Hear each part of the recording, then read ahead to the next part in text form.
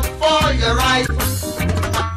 Get up. Now, there is nobody that can be in two geopolitical zones at the same time. You cannot. You can only be in one geopolitical zone at the same time. You cannot come from two local governments at one time. You have to choose the one or the other. Even if your mother is from Akukutor local government area and your father is from Asalga, Asaritor local government area, you cannot say you're from both local government area when you're filling forms or whatever the case may be. So you have to come from one place or the other, and so that your loyalty is not divided, your input is not divided. The survival today, the survival of each and every ethnic nationality in Nigeria is key. Don't let anybody tell you that because you're a Gi, for instance, and therefore you're small and therefore you don't matter. No, it's not true. You matter. That you're from Delga and somebody else is from Ahoda East, that Ahoda East is more important than Delga. No, we're all equal. And so it is very, very important that we are focused on the issue of identity. The issue of identity is to emphasize not that you don't know who you are, but is to stand up for whom you are. Who are you? I am Annkio Briggs. Where are you from? I'm from Abonima. Abonima is in Akukutoro local government area. Akukutoro is in Rivers State. My ethnic nationality is Ijo. Full stop. The other person, his name is an Ogoni man from one of the Ogoni local government area. He is whoever he is. He is from Rivers State. He is equal shareholder with the Ijo man and with the Ikwere man. These are the paths that we must take, because this is what the people who have oppressed us have been doing. Now, when somebody comes out and says, I will create security outfit in Rivers State, and you're not from Rivers State, why do you want to create a security outfit in Rivers State? You're feeling insecure, obviously. Well, if you're in my state and you're feeling insecure, I want to advise you that if you cannot feel secure in my state, you must find a way to go back to your state, where obviously you will feel secure. If you think my state cannot secure you, then I really do not see the point why you should now get up and create your own security outfit, when I, in Rivers State, am not allowed by the law to create my own security outfit. Which law are you using to come and create your own security outfit in my state and in my region? But when that came out, the very people, you see, we must be very focused to see what is happening and read between the lines and understand what is happening. There are people who have perfected the art of distracting our people, politically, socially, economically, in every way, that our people are distracted. We can't multitask. We must be able to multitask. Multitasking is not just in your home. You must be able to multitask in politics. When you are holding on to something and another issue arises, you cannot and must not drop that issue and go chasing after the second issue that has been thrown at you to distract you. And that's why it's very difficult to distract me. If we are saying that it is turn by turn in politics of governance, either at state level or at national level, and you say that it is either north or south, and the north has 3 zones, the south has 3 zones, and the north has governed for 8 years, and it is coming to the south, it should not be the responsibility or the business of anybody from the north, though I don't care about the political party, to influence who is going to come from the south. The south should be able to work that out for themselves, and it's very simple. For instance, Obasanjo have governed for 8 years. Yar'Adua governed from 2007 to 2010. Sorry. Now, Jonathan took over and finished his the remaining tenure, and he was elected. He did 4 years. Add the other one to it, that's 5 years. He did 5 years. He didn't do 6 years. People, go to school. Anybody that says Jonathan did 6 years, please, you need to go and look at your 1, 2, 3 again, please. Now, if that be the case, if the Yoruba have done 8 years and Jonathan have done 6 years, 5 years, I accept that there is 3 years remaining. Now, if we come for another election, nobody in the south, our plan, our position should not be interfered with. The only people that have not governed by election are the Igbo people. Now, the Igbo people have a right to go for the presidency of Nigeria come 2020. Now, let me not be mistaken, please. Personally, I'm not interested in who becomes the president of Nigeria, and I don't want my people to be interested. I do not buy into this idea that the South under Jonathan did 5 years. Therefore, somebody somewhere is owing us 3 years. Nobody is owing us 3 years. That's my own opinion, and that's what I am driving. We're not owed 3 years. We are owed self-determination. That is what we are owed, self-determination, and that's what I'm focused on.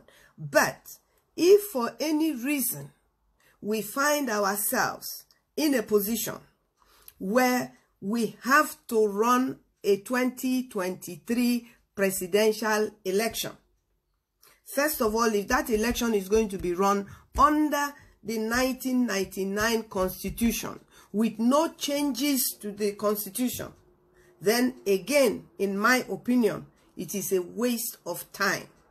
And my strategy, and the strategy that the Niger Delta Self-Determination is pursuing, is that it is not our interest and should not be our interest who becomes the president of Nigeria. But if the people of Igbo, the Ndi-Igbo, want to take the slot, and I believe that they have a right and a claim to it, then this my one vote, and the vote of any other person that will agree with my thinking, should go to the Igbo people. Because Yar'Adua unfortunately did not complete his tenure, but he governed. And Buhari have governed for 8 years. If you add that 8 years to the one that Yar'Adua did not finish, the whole of the north of the 3 geopolitical zones have governed more than the south. Because Obasanjo did 8, and Jonathan did 4, and 1 that he finished for Yar'Adua.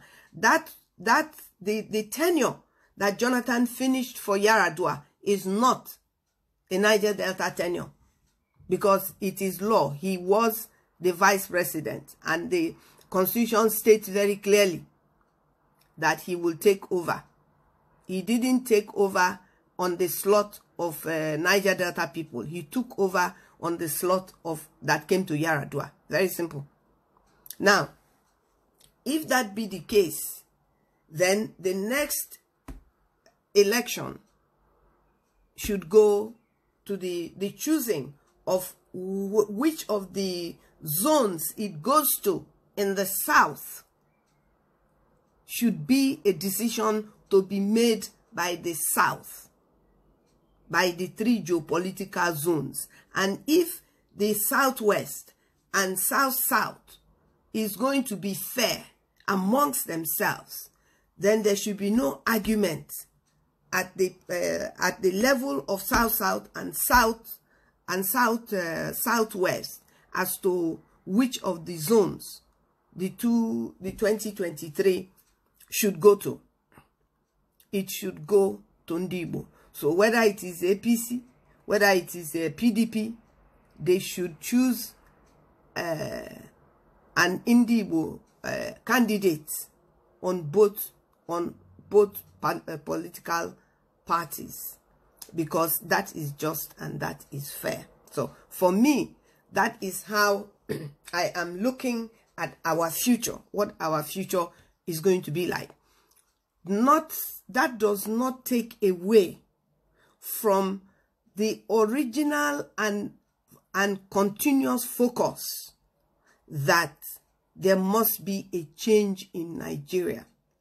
And that change in Nigeria is that either we're going to be just and fair, and that justice and fairness should be that we must have political independence within Nigeria. What is, in my opinion, what is political independence? Political independence is that we must claim back federalism. What is federalism? Federalism is that Nigeria claims to be the Federal Republic of Nigeria. It's not the unitary government of Nigeria. It's not the military government of Nigeria. It's not the northern government of Nigeria. It is the federal government of Nigeria. If it is the federal government of Nigeria, then we should be practicing federalism. We are not practicing federalism. That is why we have gone from screaming for federalism to calling for sovereign national conference, to having constitutional conference, to having 2014 not constitutional, national conference, to calling for resource ownership, to calling for if you like state autonomy, or to regional autonomy. But today we have a Nigeria that is divided into 36 states of two parts of Nigeria, northern Nigeria, southern Nigeria. I didn't create it. It was created by politicians and the military, or the military and politicians, whichever way, but we accepted it. So since we have accepted it, and we have had since 1999, when Obasanjo became president and the military left, we have 36 states, 3 geopolitical zones on each of the north and south of Nigeria.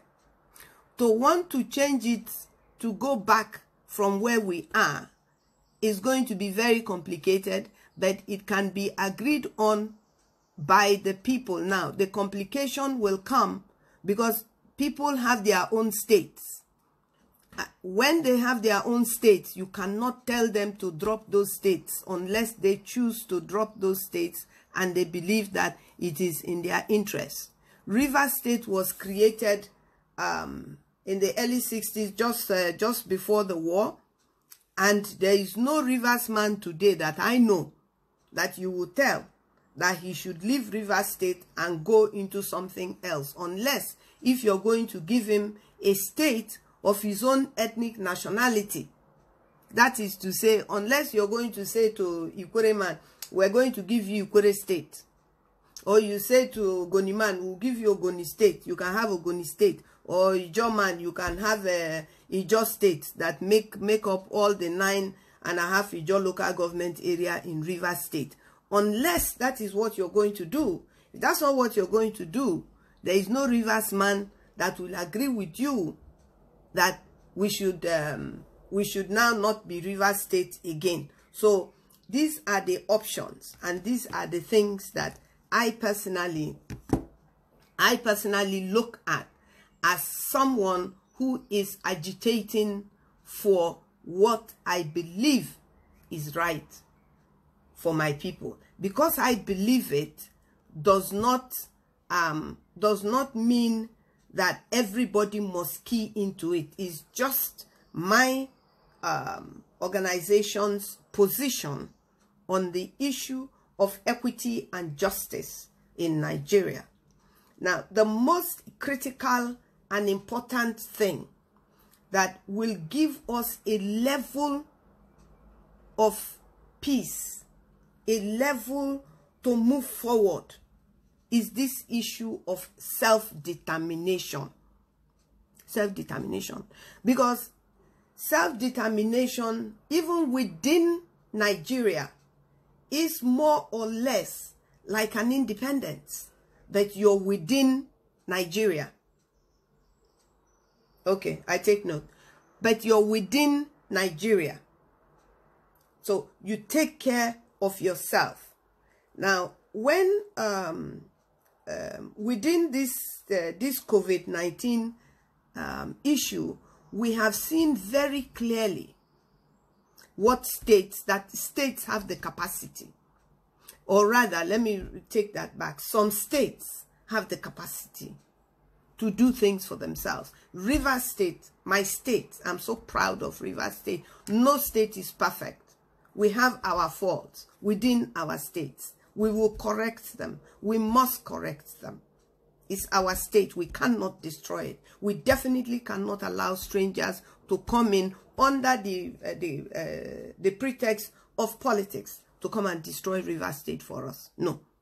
So whatever issues we have in Rivers State, we must fix it before 2023. However we fix it, it will be in our interest and for the future. But we will not allow outsiders to come in or allow outsiders to use Rivers people to destroy Rivers State.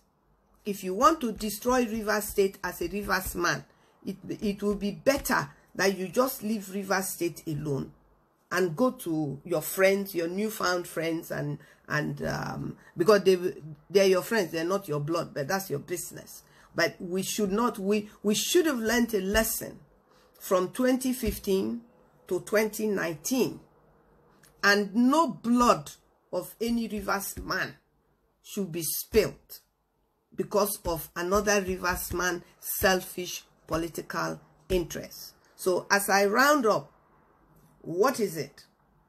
What is most important? And it has kicked off with what happened in Edo State.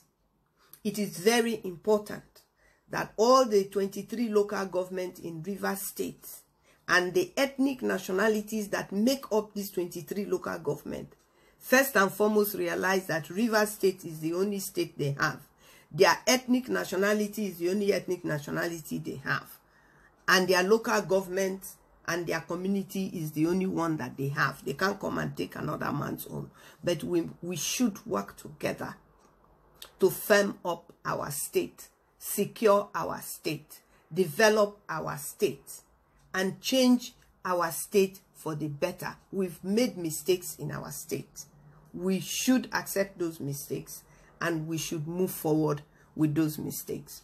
And I also want to mention, before I sign off, I also want to mention that every local government, every community owes itself the responsibility of securing itself. It's not when they say go to sleep, everybody go to sleep.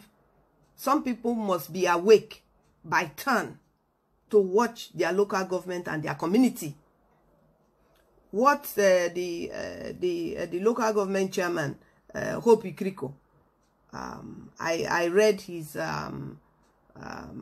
statement, and I support Hope Ikriko. I'm not from his local government, but I support him. He's my Rivers brother, and I support him for standing up for the local government that is under his care, and everybody in that local government should support him, and every other local government should take a cue from what from what Hope Ikriko has done and will continue to do. And yes, Niger Delta is a region, is a place. We belong to Niger Delta, and at that note, once again I say that our father Samuel Onaro should rest in peace. We will continue what they started, and we shall overcome. God bless everybody. God bless Rivers State. God bless Niger Delta. God bless all my brothers and my sisters. And God bless the people who have the interest of Rivers State at heart. We shall overcome. We have already overcome. Nobody is going to take over Rivers State. It belongs to us.